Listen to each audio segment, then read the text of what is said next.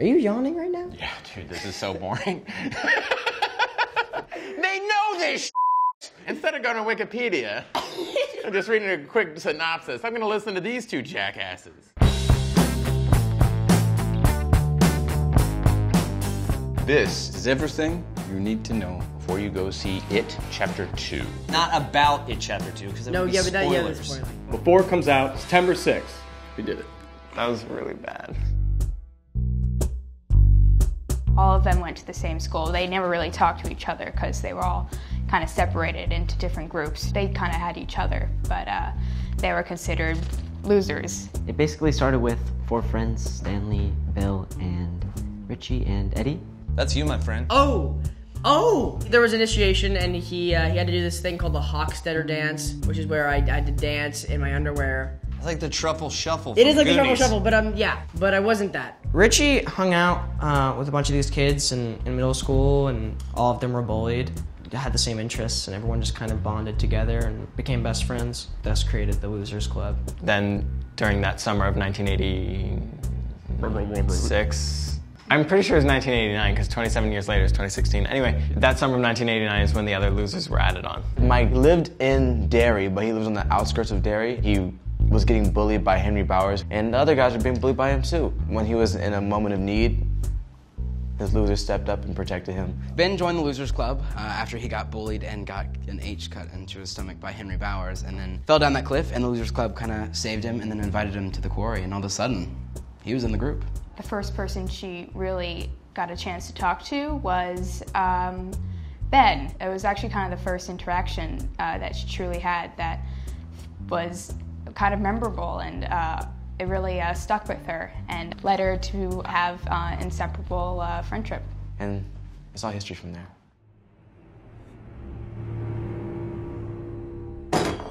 So his first encounter with Pennywise is in the form of Judith as he's putting away one of the books in his dad's office.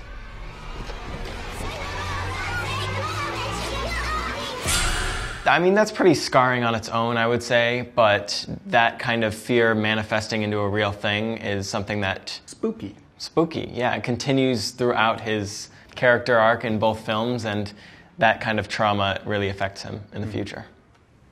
Your hair is winter fire, January embers. My heart burns there too. Firstly, it shows Ben's talent for writing poems, but it's inspired from Beverly Marsh. And I think it's a lovely little analogy of Ben. His heart does burn, right? Yeah. He's burning for the girl, and he keeps it sort of locked away, that furnace inside. It's so genuine and true that he has trouble revealing that he was the actual writer. Right. So Bill Denborough kind of takes the credit for a long time.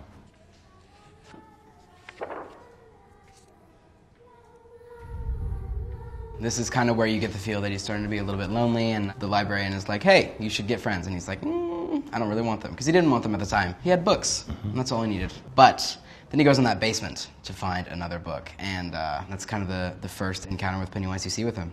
Egg Boy. Egg Boy.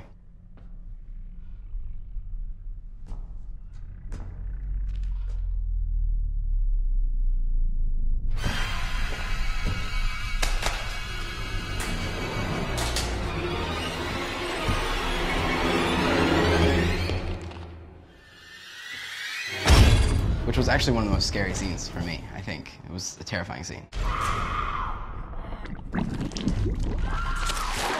Blood kind of splurts out of the sink, covers her head to toe in it, and also the whole bathroom. And only she can see it, because that's kind of its power, so to say. It's kind of a version of her growing up. When she got her period, she couldn't tell her father about it because of fear of what he might do. Growing up scared her because she didn't want that with her father around. That was kind of a real shock to her, also because there's all blood, a lot of it.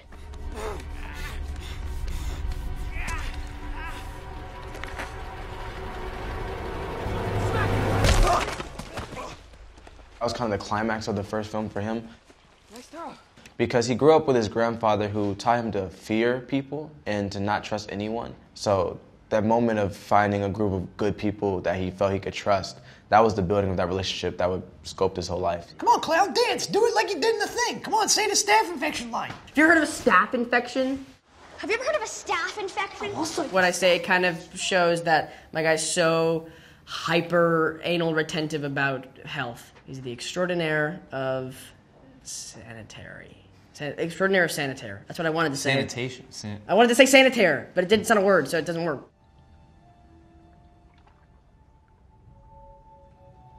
But Bill, if you'll come with me, you'll float too. You'll float too. You'll float too. You'll float too. You'll float too. You'll float too. I think that was the beginning of his hatred towards Pennywise. That's when he suspected that Georgie might be dead, and that's where things kind of changed for him, and he felt the need to go find his brother or find out if he's dead or not. We're all afraid of something. All the losers felt comfortable enough to admit that they had fear, and that was the moment for Mike to open up and really expose himself, which isn't something that you've seen him do. That was the first time he was able to really open up about something that's been so traumatic and so much of a part of his story. As the losers, that was the first time they got an insight into who he was. Right. It just made that bond that they had all started like to forge, like it just made it like come together. They started to gel.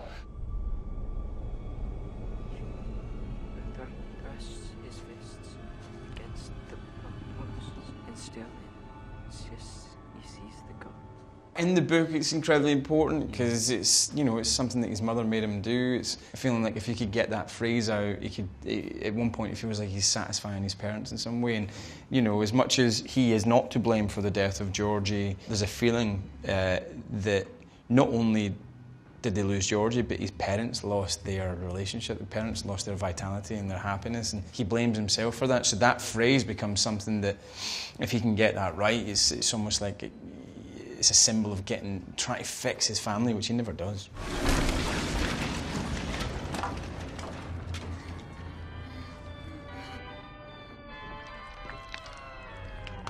Time to take your beer, Eddie.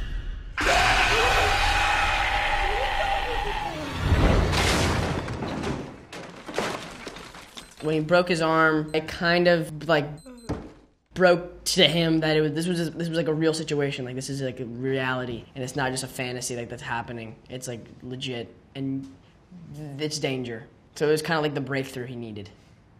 Why are you looking at me? I didn't film the scene. I know. Maybe you did more character research. I don't know. No, I didn't. I just watched what you did in the movie. I said, I'll just talk as fast as that kid did. Richie's first encounter with it, he finds himself in a room full of clowns. Stupid clowns.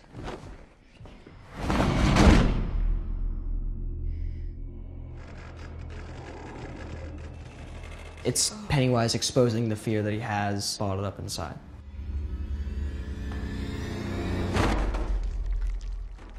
Ugh. I thought you said you wanted to get out of this town too.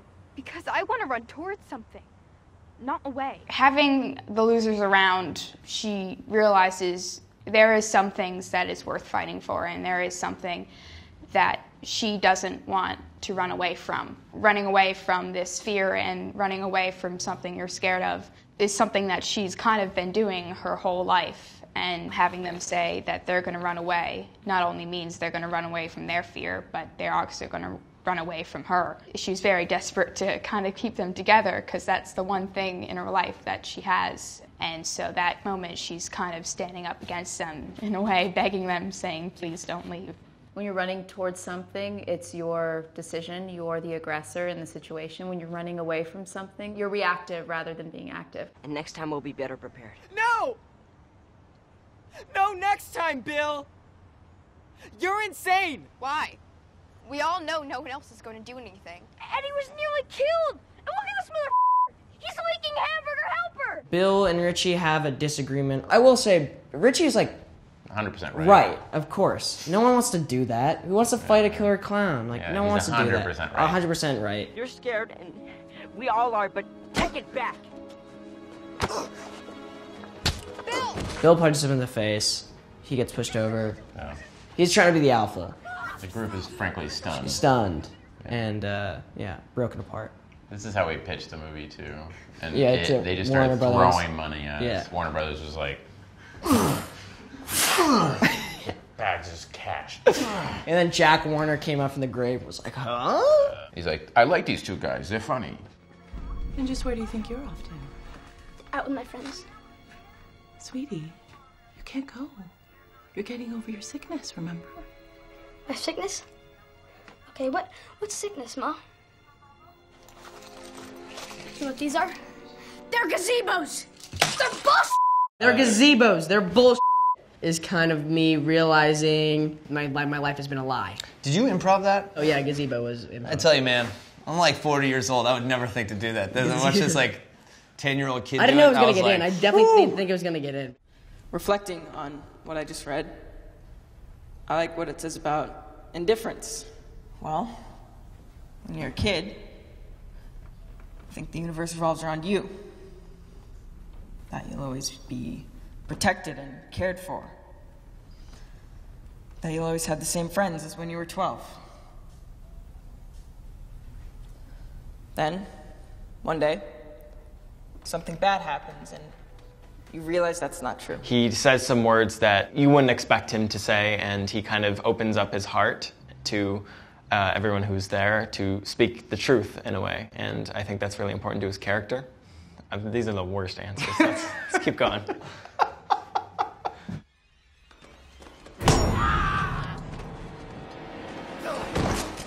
That was a fun scene. Well, not for Mike, because it was very intense.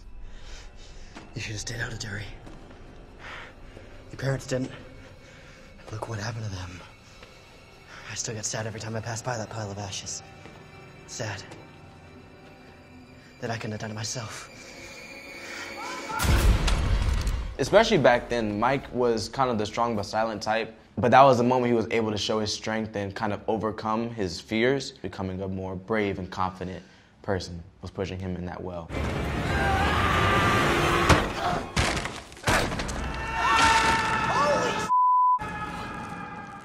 Yeah, that was intense. It's your fault. You punched me in the face. You made me walk through water. You brought me to a crackhead house. And now,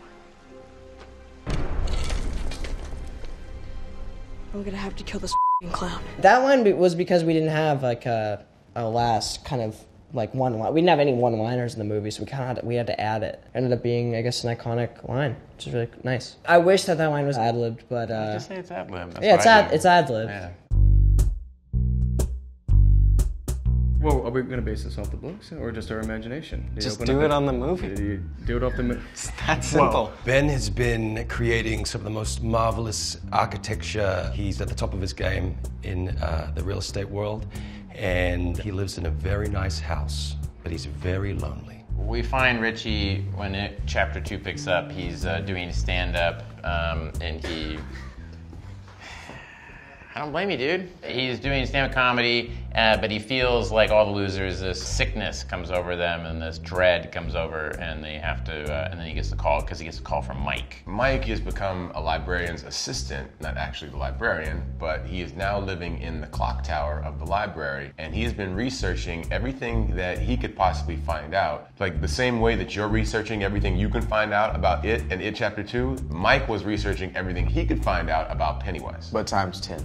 Very different. Obsessive, even. Bill moved out of Derry pretty soon after Pennywise was defeated, or as they thought, defeated the first time. He beat his stammer in his teens, and he became what other people thought of as a hack writer, but he also became a very successful writer, writing horror stories and scary stories, and all this stuff that happened to him in his youth that he couldn't even remember, because the glamour and the magic of Derry means that you forget when you leave it. He never really knowing how to end his stories, and never really able to replicate the love he felt for Beverly or find it in anyone else, but constantly trying to chase it. You know?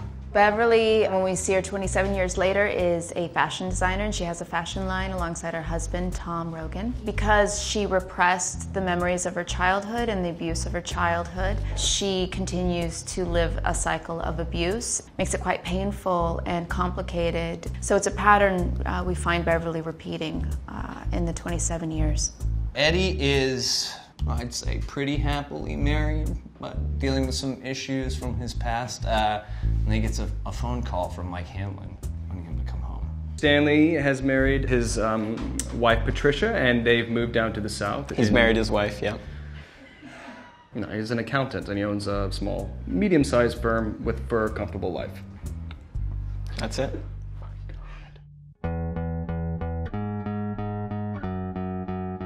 When Beverly is missing, your squad is being terrorized by a demon clown, and you just found out that your pills are gazebos. That's hilarious. This is just making me feel like I'm looking at Tumblr, so I'm terrified. I know. Don't you love those fan pages? Don't you No, love they're those? horrible. You love them. No, it's terrifying. No, you love them. That is my nightmare. That That's is your my nightmare. version of Pennywise. Pre-adolescent bloggers. Bloggers. What is this? It looks like something written on a condom. When it expires, it makes that face. No, dude. No, sorry. That's like. Richie chose you're holding back another after already making Hey, 3. Katrina met you.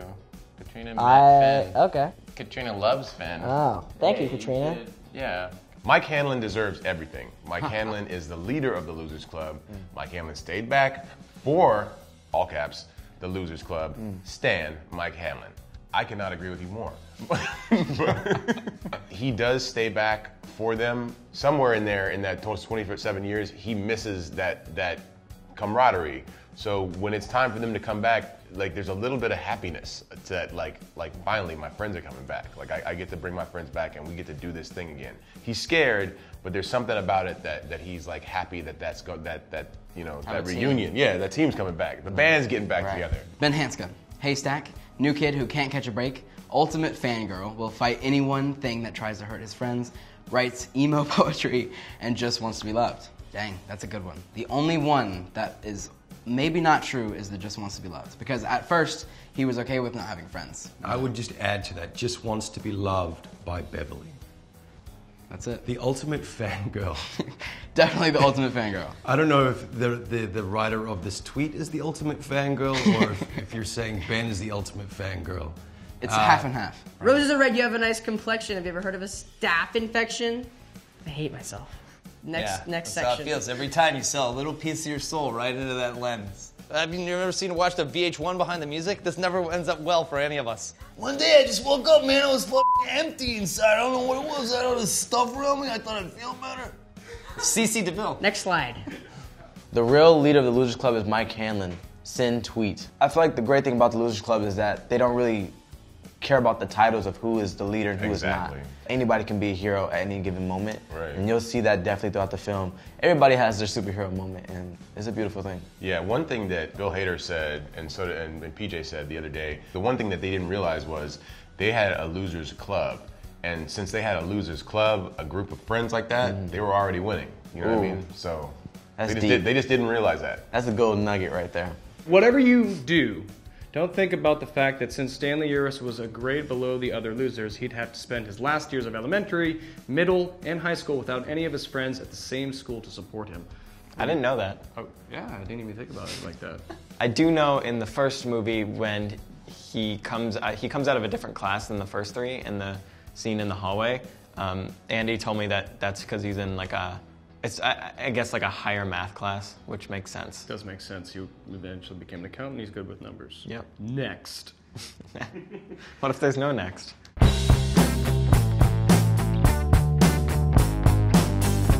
That was again. I'll count you down. 3, 2, 1. That was we do it together. Okay. 3, 2. That's everything you need to know before watching It Chapter 2. And 1 and all of it. This might not be everything you needed to know, but this is a lot about what you need to know. You needed to know those memes that they put on there. You needed to know that before watching this. I didn't need like Ghostbusters going like, here's what's gonna happen, right? Yeah, you just watched it. I just went and watched the fucking thing like Bill Murray. Cut that out. That's it.